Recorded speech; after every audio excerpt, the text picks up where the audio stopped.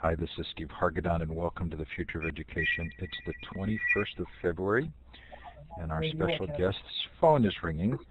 His name is Maurice Gibbons, and he is the author of the Self-Directed Learning Handbook. Maurice, thanks so much for coming on the show. My pleasure, Steve. The Future of Education is a Web 2.0 Labs project. Thanks to Mighty Bell and Blackboard Collaborate for their support. Coming up this year, we have some really fun worldwide virtual conferences. These are all free events. They start March 28th with the School Leadership Summit. They're built around peer-to-peer learning. And so these are school leaders teaching each other. There's still time to submit a proposal if you're interested. That's at schoolleadershipsummit.com. At ISTE, we're doing some really fun stuff for the 7th year. We call it ISTE Unplugged. It's all crowdsourced activities, and it starts the Saturday before with Hack Education, an all-day unconference that Audrey Waters is going to help facilitate this year. Then coming up in July is the Science, Technology, Engineering, and Math Worldwide Conference, which will be at stemxcon.com. It's not up yet. And then for the 3rd year, our Library 2.013, the Future of Libraries virtual conference, thanks to San Jose State University. Recently heard this referred to as the biggest, best-known conference in the library world. That's a huge credit to all of you who've participated in that.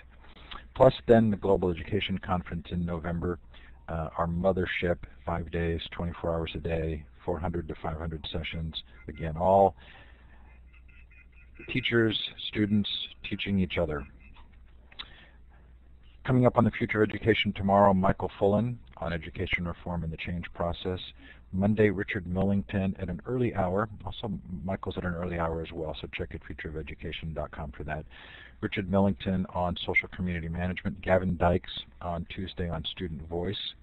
Roger Shank on cognitive science and learning on Thursday. Then into March, we've got lots of fun. You can see new on this list, Peter Gray on Free to Learn, Elliot Washer on Leaving to Learn, Ernie Turner and Simona David on Improving Schools One Community at a Time, a fascinating project taking place in Romania, and Will Richardson to come on and talk about his short book, Why School. Anyway, lots coming up. Hope you'll join us for one. If you've missed any shows, they are all recorded. A fascinating show with Alan November this week. Before him, Laura Grace Walden on Free-Range Learning, Carol Black on Occupy Your Brain, Stephen Bezruchka on Poverty and Education. Anyway, lots coming up. These are all recorded in full Blackboard Collaborate form in an MP3, and they are available for your listening pleasure. So this is the chance where our live studio audience gets to indicate where they're participating from. Look for the star to the left of the map, double-click on it, and then click on the map. Give a shout out in the chat. Let us know the time, the temperature, your mood, whatever you want to tell us.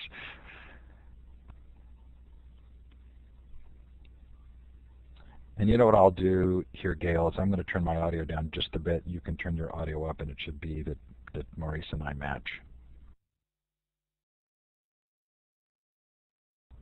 I'm reluctant to tell anybody that I'm actually on the island of Maui right now. I wish it were a vacation, but I am working. However, I am headed to New Zealand and Australia in the next month, so anxious to return to Australia, my first time in New Zealand. Please keep putting your information in the chat. We're going to move forward here. There is a Mighty Bell space for this show. Mighty Bell is the content curation service that Gina Bianchini has started. She was the co-founder of Ning. I really like Gina. I do consulting work for her, so there's full disclosure there.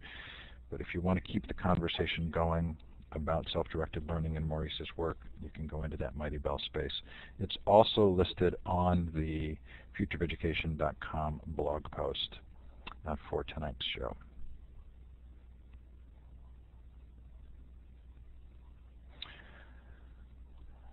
So Maurice, we had an experience in, I do a weekly podcast with Audrey Waters called Hack Education, and we had an experience a couple of months ago that was sort of it was very moving and also sort of transformative of our thinking about education. And it was a description of her son who had just graduated from high school and his complete inability to feel like he could direct his own life. And she was open about this with his permission. And we started asking this question: do most students graduate from secondary or high school with a sense of being self-directed? And unfortunately, I think the answer is no, isn't it? I believe so. I remember when my son graduated, a group of about 16 of his friends gathered in the living room, and my son asked me to come in, and he said, Dad, all of us have just graduated from school, and we haven't the faintest idea what to do next. And so we sat for most of the afternoon and talked about what to do next.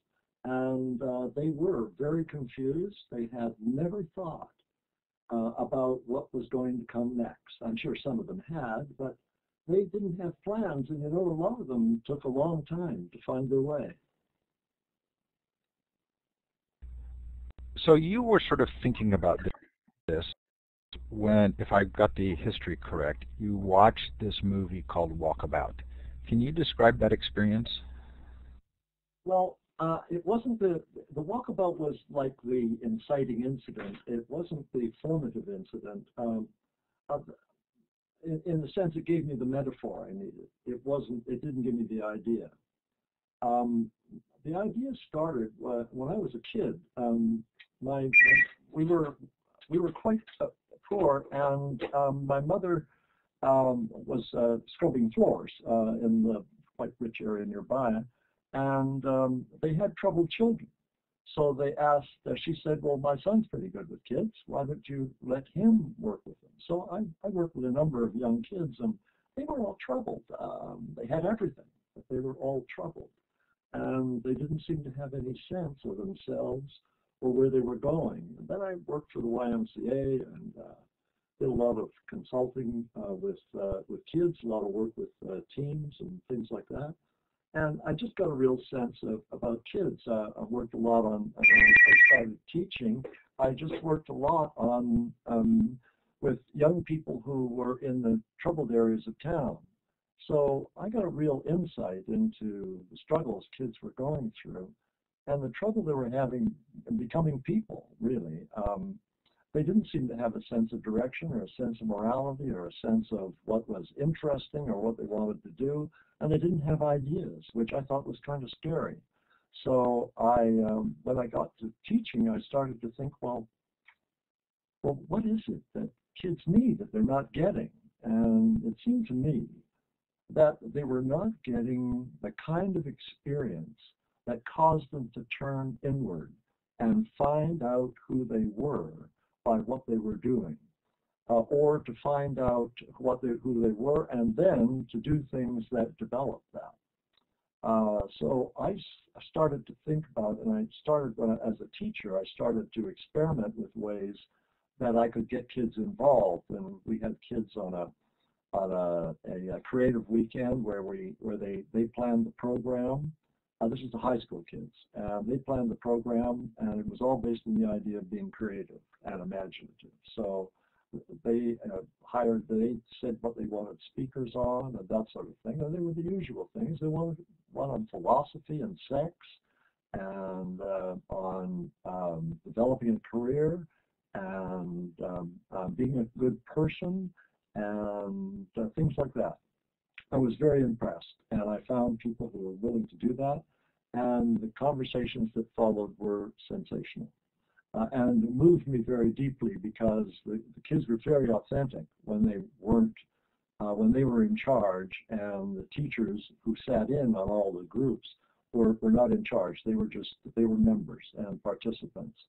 And at the end, in the evaluations, which were all very good and very thoughtful, one person said, this is the greatest weekend that I have ever been on, and it was a weekend in which my teachers became my friends, and my friends became my teachers. And I thought, whoa, that's pretty much a theme that I'd like to develop. And so when I did went on and started to do my graduate work and later started teaching at the university, I started doing research and work in this area. And it was then that I started to think, oh, right, how can I create a program around which will provide young people with the opportunity and the focus to develop their own direction and their own responsibility and their own personality and their own vision. And then that's when I thought of, I saw the movie, and the movie just clicked. I thought, wow, here is a test that is perfectly designed for those people. I've been in Australia, I'd seen the Aboriginal people and talked with some of them, and I understood what they had tried to do. And when I saw the movie and saw that the children going out into the outback in their little private school outfits, carrying their briefcases, and being totally lost and unable to survive, and here comes an Aboriginal boy who's perfectly adapted to this circumstance and saves their lives. And I thought, so here is a primitive culture that has found a way, a perfect test for their young people. He was about 16, and he's out and perfectly equipped and able to feed himself, find water, find his direction, and make his way home. And if he can't get home, well, he can't be much use to the tribe anyway. So this is a survival thing, and you can imagine the preparation that the tribe gives that young man before he goes out into the outback. So I thought, this is a perfect training for that situation. And it occurred to me, what would be an equally perfect situation for our youth in graduating? And that's when I got the idea. That's what gave a formative nature to those ideas that I had. In addition to the 3-day retreats that were planned by the students, you also mentioned drama and this How to Become an Expert program for middle school students. Yes. I'm particularly interested in the drama piece because it seems like that's been a thread through some of our interviews, that people whose voices are making a difference right now, like Ken Robinson, and you have a drama background. What's the tie there? Well, it is that in order to present a character, you have to understand a character. And so understanding this character gives you also an opportunity to explore yourself and to try on personalities. So, if you're a character in Riders to the Sea, you have to get into the character who has lost her whole family on the sea. And they're fishermen, in Kurax and the storms. If you've been to the Aran Islands, you see it's just grave after grave. Here lies the young men from this family who died at sea at this stage. And if you have to get into that kind of person, you really start to understand yourself. In order to present that person, you have to touch something of incredible sadness in yourself in order to express that sadness on stage. And that, I think, is one of those things. You start to become confident. And then, of course, you're presenting. You're on stage. You're taking a terrific risk. And I think that capacity to take a risk is very important to growth. And we don't have nearly enough opportunity for it. Not legitimate risk, anyway. We create risks, but they're not true risks, and everybody knows that. So what's the difference between student-directed learning and teacher-directed learning? Well, where to start? Let's just do the raw picture. In teacher-directed learning, the teacher selects everything. They select the goals. They select the content. They select the means of presentation and direct the means of learning. They evaluate the student's progress and are just in complete control of the learning experience. Well, in self-directed learning, that's all reversed. The student sets the goals. The student decides how he or she will learn it. And they decide on the process that they will use. And they evaluate their own progress, because that's an important part of learning.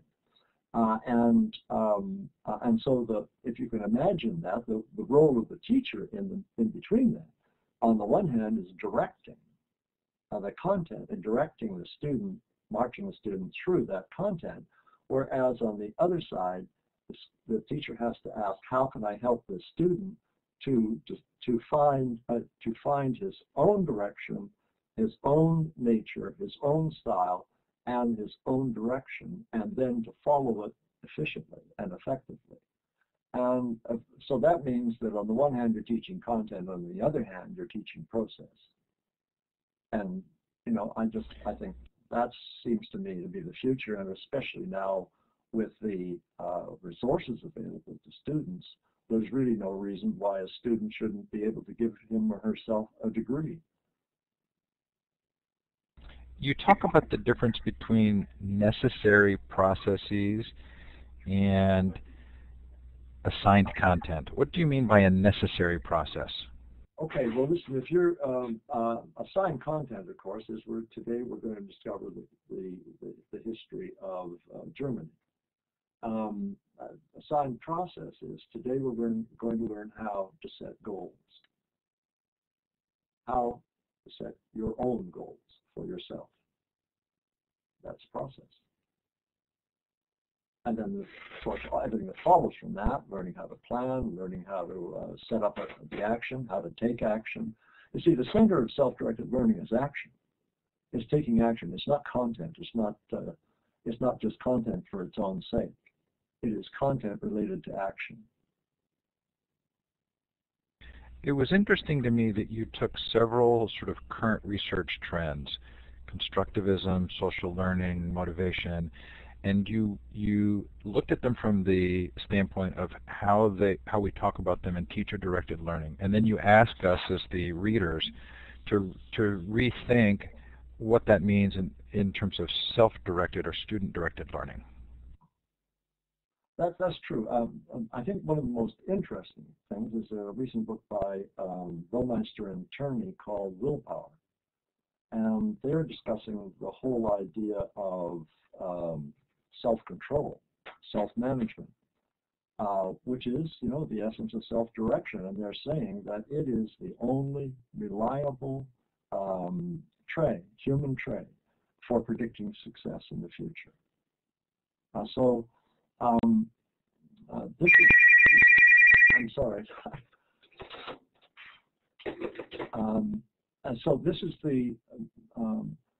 these are the kinds of trends that are just being strangely misinterpreted, in my view. I think the tendency, for instance, take personalized learning. Now that sounds like self-direction, doesn't it? But it's not. What it is more sensitive responsiveness to students so they more effectively absorb the content. And, you know, it's the same with, I remember starting early when I was doing my doctoral work, I had to study individualized instruction, which was the current wave. But I found that, you know, that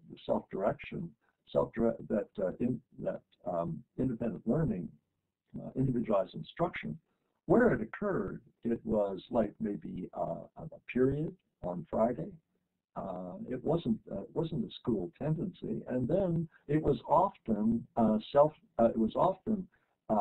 individualized instruction, of course, in learning the unit. So I thought that was kind of interesting, and I think that's what happens very often is that we hear about trends that are moving that sound as if they've been socialized or are interpreting the current research and educational trends and moving in the direction of more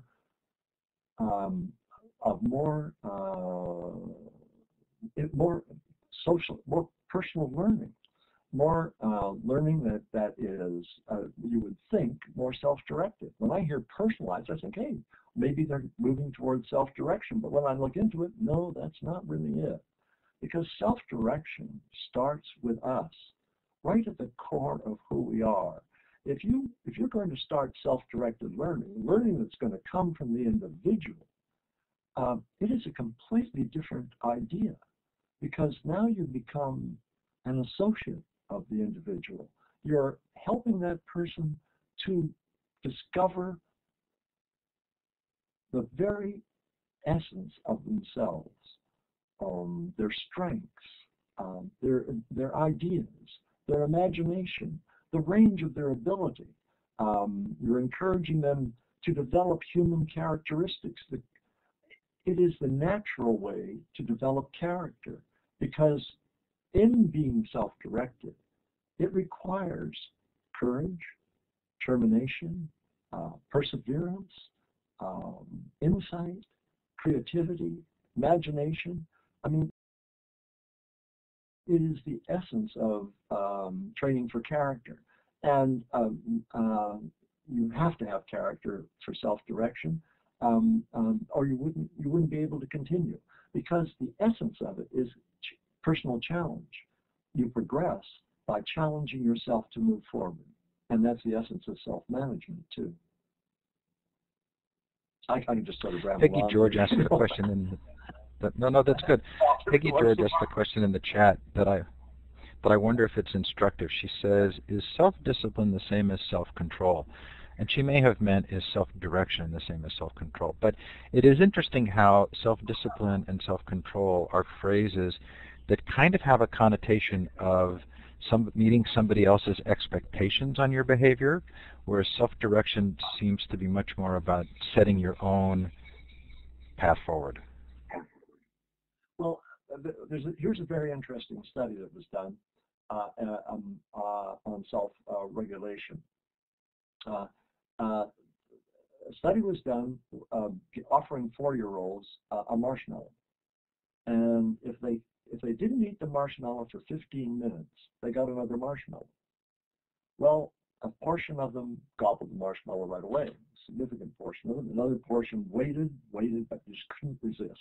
Finally gobbled it before the 15 minutes was up, and then a group didn't, and collected their second marshmallow. Well, the researcher was living on the university campus, and so he had, through his own children going to school, he had some contact with these same students who were in the study. And he started to realize that there was an association between characteristics that they were developing and exhibiting and what they had done with the marshmallow. Those who gobbled the marshmallow right away were troublemakers. And this continued throughout life, and he did follow-up studies, and it showed that these people who lack self-control and self-management are going to be poorer performers in education. They're going to have a higher likelihood of criminal record, and so on. So what we're talking about when we're talking about these issues is the ability to direct oneself, the ability to manage one's behavior. It becomes very vivid in the marshmallow test. Are you familiar with the follow-up test that was done? You're going to love this, because this was Bandura and Michelle, I think, at Stanford. And in a second set of tests, they actually trained students to have more self-control, and the students that they gave the training to had the same long-term outcomes as those who had shown it prior to the training. That's fabulous. Will you email me that reference? I will. It is really fun to hear that second part. Okay, so you talk about students gradually taking over the teaching operations. That's going to hit some people by surprise, right? I think it's disturbing, and I think it's why it's so strongly resisted. I think, in regular education circles, and I understand that because it means quite a significant change in role, Also, the sort of basic idea of discipline is having children being obedient and the class an orderly class, even teenagers. And in self-direction, there's a lot more action. There's people moving around, there's people in groups discussing and talking. There has to be some flexibility in moving in and out of the school, and those kinds of things. So it is a major change, and it means learning a whole new set of skills as well. For instance, I think one of the main teaching skills is still teaching, but the other part of it is conferencing, meeting with students and being able to discuss with them in a way that is nurturing to the development of their own ideas. And that's a skill that really needs to be developed in order to be successful in this realm. I hear a lot about whole child learning or whole student learning, and I'm wondering if your sort of focus on the self-reflective piece, the self-awareness and the metacognition, which I think is very closely aligned with your journaling recommendation. Is that what people mean when they talk about looking at the whole student? There's within any of these concepts, there's a range of actual practice. And I've seen the same kind of range of practice here. And, to be honest, I'm not quite sure that I have ever seen a classroom that claims to be based on the whole child concept. Presumably, every teacher would say, I would certainly, even when I was teaching English, I would say, yeah, I'm a whole child teacher because I cared about my kids, and that sort of thing. But I don't think that implicit in the idea of the whole child is necessarily self-directed learning. But there is a theme throughout the book of this sense of this not just being intellectual, but also being emotional and a part of the growth of an individual, the personal growth of an individual. Well, if you look at somebody like Erik Erikson, who I think is still highly regarded, his theory of development was that we move from stage to stage. I think that's implicit in our development through life and the stages of life. And one, for instance, is the stage of adolescence when we have to develop an identity or experience role confusion. And if we don't develop an identity, we remain in role confusion and until we achieve that, if we ever do. So there are challenges at each level of life. And I believe strongly in that idea that we have to learn to move forward and to move forward on a regular basis and to move forward well. And that continues throughout life. That's my concern, is the inconsistency with the way people are in school, with the way they're going to be the rest of their lives. I think people should be learning to be self-directed like they are in kindergarten, or they used to be in kindergarten. I haven't been in one for a while, but they used to be very, very self-directed and full of action and activities and explorations and discoveries. And it seems to me that's the way school should be. We should be learning every day something we can use well for the rest of our lives. In fact, the system should be designed to promote successful life. And that's why I believe in self-directed learning, is because I think it cultivates who we are, it cultivates our skills and abilities, and it encourages us to develop a sense of what we can do well and becoming expert in some field of our choice, and growing up to be whole and developing human beings. It is a very emotional activity.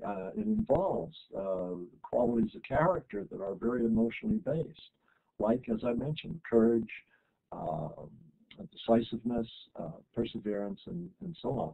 which are great qualities, and qualities that not only enable us to resist gobbling our first marshmallow in order to get two, but also enable us to keep going even as we get older to pursue a wider and a deeper quality of life. So I want to move to a discussion of implementation, because I think many people here will be interested in that. But before I do so, you do talk in the book about the role of passion and finding passions. Where do you land on this spectrum of sort of an inborn passion versus becoming good at something and having that become a passion because you're good at it?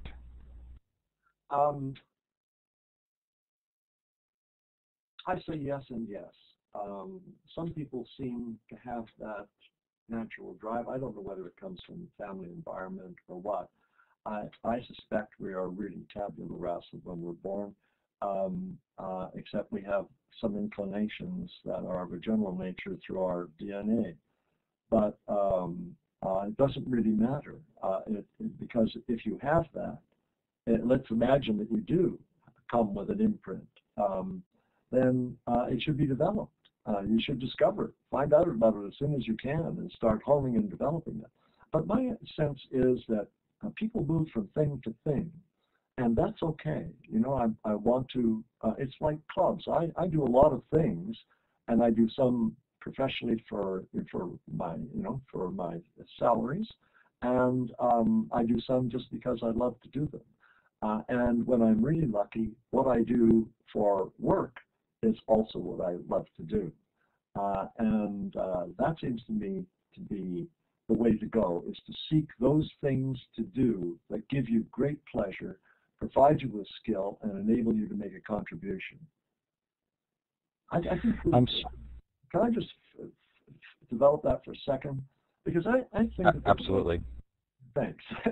I think there are really four things. The existentialists, when I was a young man, existentialism kind of hit me broadside, and with their sense that life is meaningless because we're born to die, and in a generation or two are forgotten even by family. So how do you give that strange thing, this brief thing, this spark in the great universal timeline of life that we have? How do you give it meaning? And it seems to me that this is as deep as that. That we learn to give life meaning by finding out who we are and can be, by finding out what we can do and what we will do, by extending the number and quality of relationships we have with others, and by making a difference in the world. And by that I mean that can be done by helping, by a small service, or it can be done by literally changing the world and feeding the hungry. And I think that this is what we're talking about. We're talking about people forming their lives, and it is a full-time job. And only a small portion of that is the work we will do. But discovering who we are from whatever source, or who we can, is the more important part of that is who we can be. And that's always a possibility in the future, not a certainty. I'm struck by the degree to which, in order to go down this path, you need a caring adult who actually knows this path. I mean, that's sort of self-evident, isn't it? Yes, it is. I believe that self-directed learning is a quality for the teacher as well as for the student, because for the teacher, they'll be finding a center in him or herself that is calm and assuring, and that enables them to look outside themselves and see each student as a forming individual who needs the opportunity and the assistance to find out who they are and who they will be. So do teachers who begin to implement student-directed learning find that there is a pattern to the amount of effort and work that's involved? Does it start out with more work required and then end up being more sort of peaceful? Is there a way to describe the path? Well, one way is to look at a place where where self-directed learning is established, and that would be Jefferson County Open in Colorado. I haven't checked with them recently, but for years they have been a lighthouse for this practice, and took the ideas and made them their own and developed them in a way that has had really quite a profound effect on I was going to say all their students, but that of course isn't likely true. But certainly a very, very large percentage of them. There's a book about it, Lives of Passion, Schools of Hope. That was an interview of 800 or 900 students who graduated from the school and studied their responses to the experience they had and the quality of life that resulted. It was quite impressive. I love this line from the book. Go ahead if you need to. Maybe that was me coming back to the speakers. I love this line in the book. A curriculum can be defined in a list of the competencies students are expected to perform. Yeah. Yes, I think that's entirely possible. In fact, I think some teachers, although I haven't been close to schools for a while, so this is I have to admit that, and I'm not able to speak directly about this. But when I was developing curriculum and working with schools, and indeed in myself, was teaching myself, we often used a list of competencies that students were to develop, and then would provide opportunities for the students to develop those and encourage them in their achievement. So there's the general ideas of the book around self-directed learning, but there are also some very sort of specific opportunities or recommendations for implementing. Can you tell us what a learning package is, what a personal plan is, what triads are, and what passages are? Sure.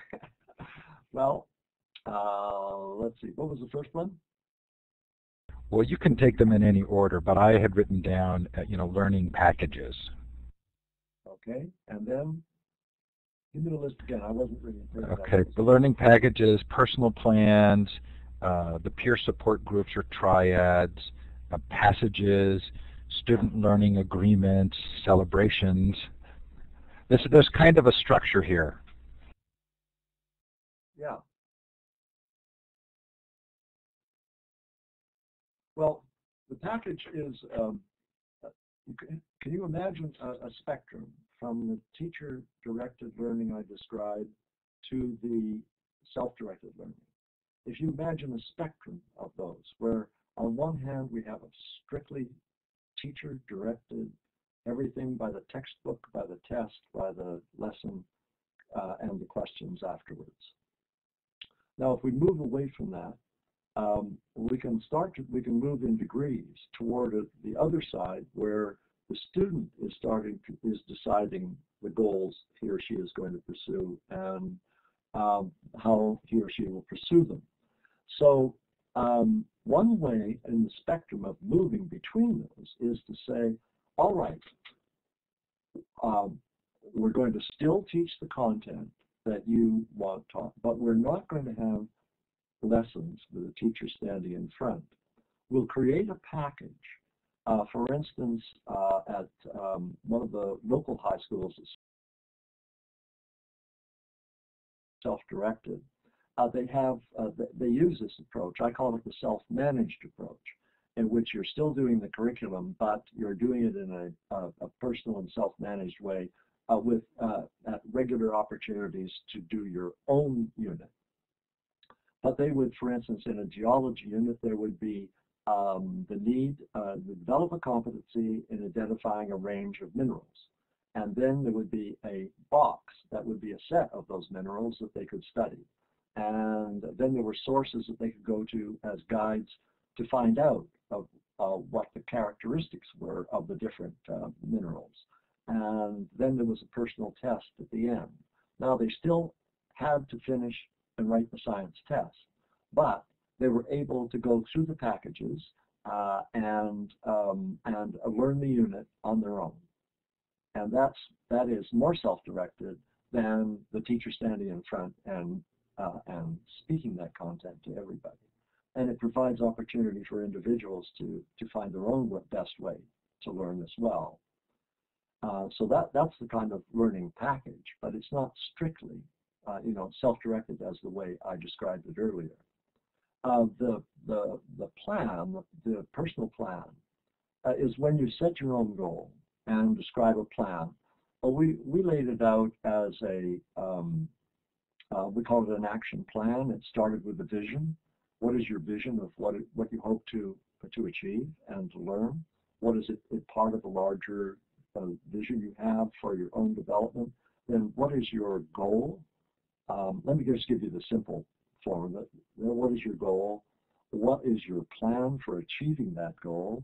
And then what would you be able to do? How will you and we as your teachers be able to assess the quality of the performance you've had in this action? So they present 3 levels, like or passing, ordinary, okay, got it done kind of thing, and then a did well, and then I was excellent. And that was the teaching plan. The triads are, the idea of being self-directed isn't everybody in a little corner by themselves. It is that we learn enormously from everybody, just like my art class that I just came back from, that I'm taking at a local university in the studio arts. I'm a sculptor, and we all, there are 16 of us, and we all have our individual projects. Some are metal, some are clay, some are wood, so and so on. Some are stone, and everybody's working on their projects, all of them different, but we learn from each other, and we're constantly talking to each other, and as well as working on our own. And we have a master sculptor there, commenting on our work and discussing it with us, and we have a tech to help us do it. So there's lots of, we all need lots of assistance, and we learn a lot from each other along the way. And part of the success of being self-directed is knowing how to find the person who can give you the best help. So, but we use triads as like a sort of order. We could teach goal setting, for instance, as a whole class. Then we go into small groups, into the support group, say, and we each set a group goal. And as they say, what you learn to do in the group, you can then do on your own. And then the third thing is, having with that background, you then move to setting your own goals. So the triad is a learning operation. It also means that when you're setting your proposals, they they can listen to your proposals for your own actions, discuss it with you, ask you questions, help you to enrich it and develop it, and provide you with support and assistance. And you become a team helping each other achieve your individual activities. And that's very much a part of the self-directed world. So that's a triad. It's not necessarily a triad. It can be partners. It can be, up to 4 or 5, but not too many, so that everybody gets airtime.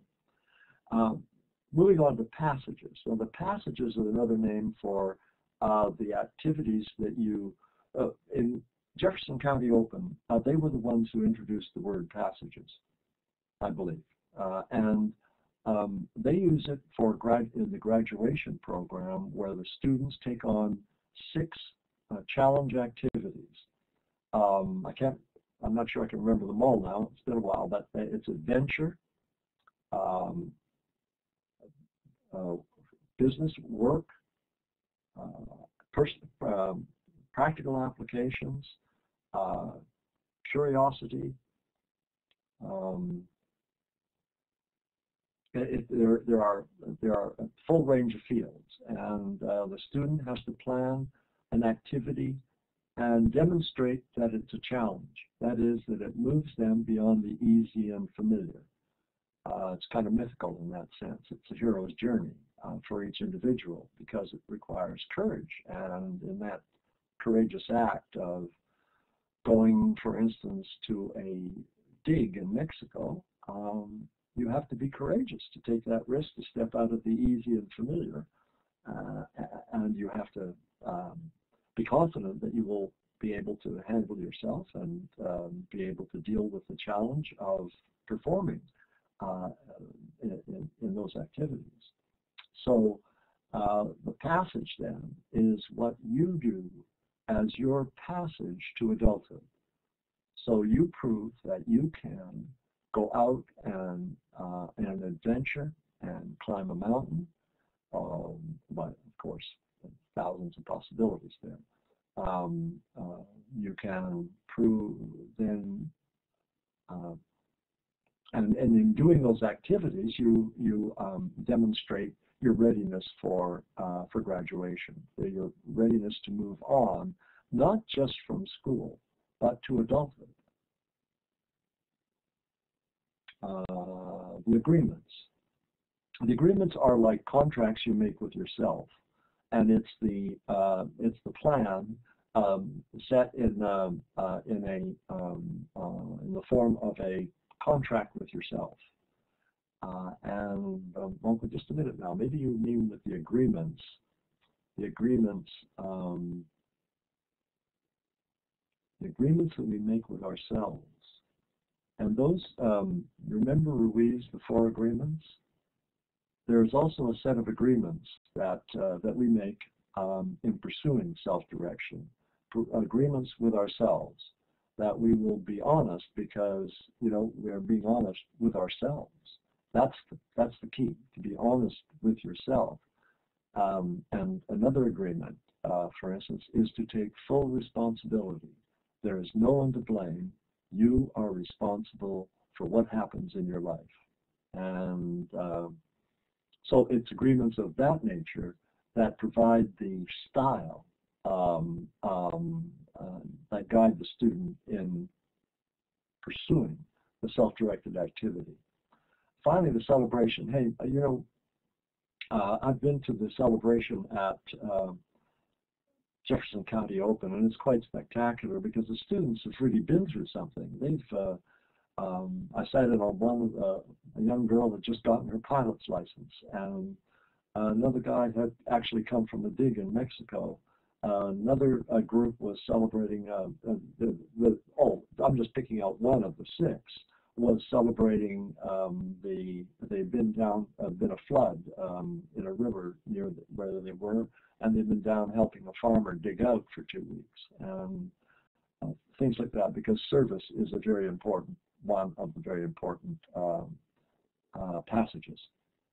And the celebration is simply a recognition of the importance of this transition, that, when they know that they are not just graduating from school, they are moving from childhood to adulthood.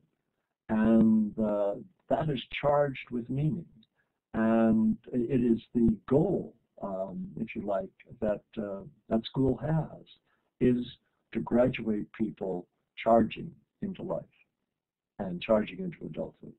So this is a celebration, and there's speeches and music and dancing and action, little dramatizations and that sort of thing.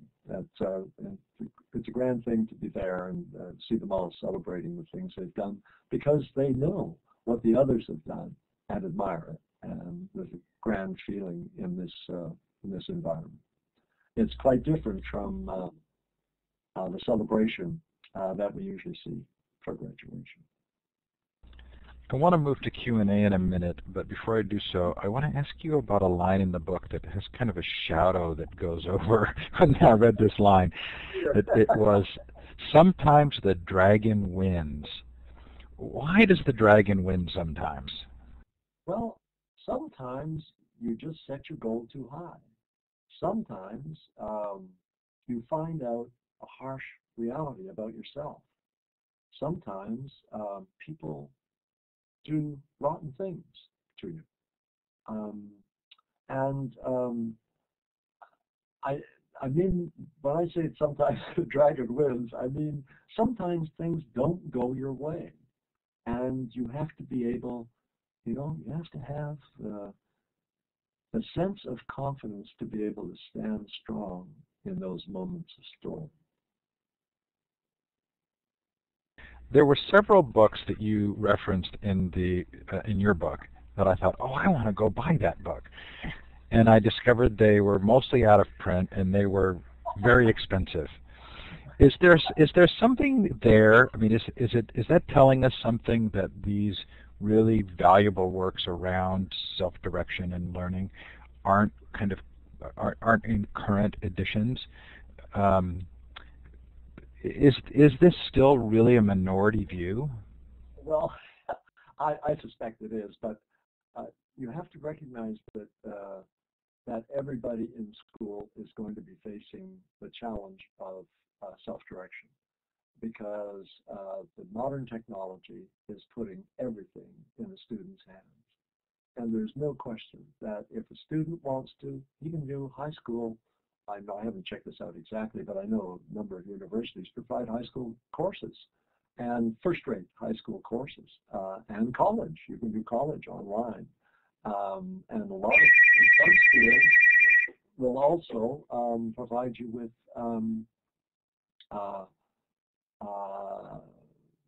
you can get a degree online as well. I believe also that what is coming in the future, and I'd even propose it, is that students become highly self-directed, that they keep a journal, which is like a record of their thinking and development and ideas, and that they keep a portfolio that is a demonstration of all the work that they've achieved, and that they start to think of it as a set of achievements that they are designing in order to represent themselves as the very best they can. I think it's a great way of thinking.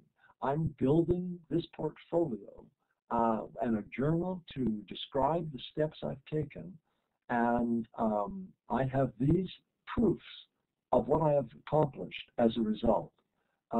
What more do we need in order to demonstrate that we have made great achievements?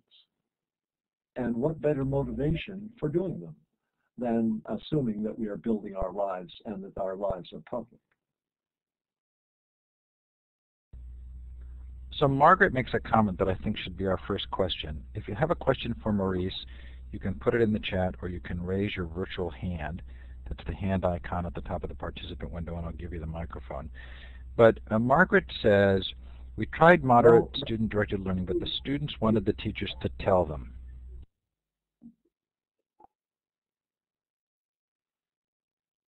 Wow. Did I lose you there? No, I'm just saying. I think that's a result. When I did my research and developed a self-directed classroom, like starting from nothing, one of the students said to me, well, what do you want me to do? Tell me and I'll do it. And I sat, this is my conferencing, and I sat and talked with him for a long time. And he had become very successful at finding out what the teacher wanted, giving the teacher exactly what they wanted, and doing well. And he didn't want to give that up. And I think that's quite common. If you've nailed the system, why would you want to change? And particularly when you knew that in the new system you might not have the same success that you've had in this reliable, predictable way. So I understand that. I think that's quite human. And part of the process here is to encourage that student to start to see the importance of developing their own view, that it's what life demands, is that they have to be able to think, what is it that's worth doing? And what is it that's worth doing well? And how do you do that thing well? And can I keep going when the going gets tough to make sure I do it well? That to me is the kind of essence here. Is there a part of our humanity where there is a temptation to escape from freedom, where it's comfortable to have someone else telling us what to do? And do you think some people are even sort of significantly built that way? I think that's true, but I think also, like, I go to lectures, I go to hear speakers, and go to movies that I think are going to be informative or helpful. So I use all kinds of sources for developing for finding about what's going on and generating new ideas myself. So I think that's quite reasonable. I think it's also comfortable. Listen, the main thing that you fight when you start teaching self-direction is inertia. And it's also the first thing that the individual fights in becoming self-directed is their own inertia, because inertia is the natural state, and it takes energy, imagination, courage, diligence, and everything like that in order to move forward. One guy, I've forgotten his name now, Preston or something like that, Prescott, wrote a book called The War of Art, and it's about the war we have with our own resistance to taking action. And I think it exists. So yeah, it's comfortable to have the least responsibility possible, but I don't think it's a healthy state. We have probably time for one or maybe two questions. If you have a question, feel free to put it in the chat or raise your virtual hand.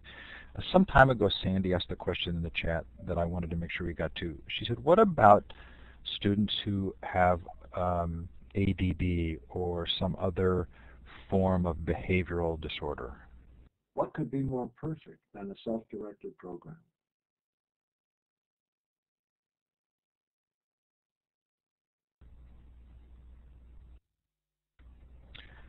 Good, short answer. Your book is geared toward the traditional school. Sorry, I talked over you. No, that's okay. Go ahead. I just wanted to say that I didn't mean to be ridiculously brief in that answer, but the elaboration is quite extensive to cope with it. But the fact is that, in my view, the focus on the individual and the focus on the individual's development according to where they are now and moving them forward is exactly what such a person needs. Sandy wanted to clarify she meant ODD, oppositional defiant disorder. Mr. McConkey asks, I've just started with SDL. What is your number one piece of advice? What was that? Someone has just started with student-directed learning. What's your number one piece of advice?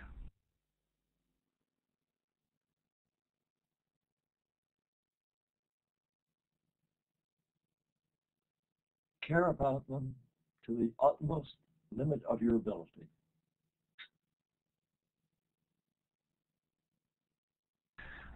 I think that's a great place to stop. Maurice, thank you so much for coming on the show. As a courtesy, we do finish on time. This has been terrific. Well, I hope so. It's off the top of my head, and I hope it's been helpful. It's been a real pleasure talking to you and to your audience. Thank you so much. The book is the Self-Directed Learning Handbook. And then, am I right, it's self-directedlearner.com? Self-directed learning. Self-directedlearning.com. Yeah. And there's a lot of stuff on that website.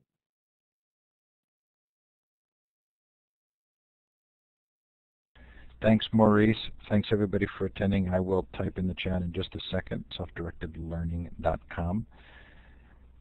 Really a pleasure to have you on the show. Take care, everybody. Good night or good day, depending on where you are. Thanks, Maurice. Bye for now.